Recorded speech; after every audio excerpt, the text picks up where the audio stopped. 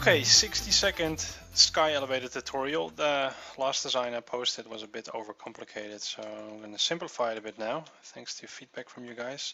I'm making a piston caterpillar here, but sort of in an S shape. Then instead of a big platform, that is the platform now. Then we go up to make the station. I'm going to go fairly close just to save a little bit of time.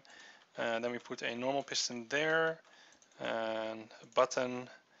And then we make like a Tetris shape there with a sticky piston facing up underneath, redstone block, and then a sticky piston facing down. Then we go around the corner, normal piston up, then we have a floating piston going down there, put a redstone block there, sticky piston to grab the block, activator piston, button, and then we fast forward.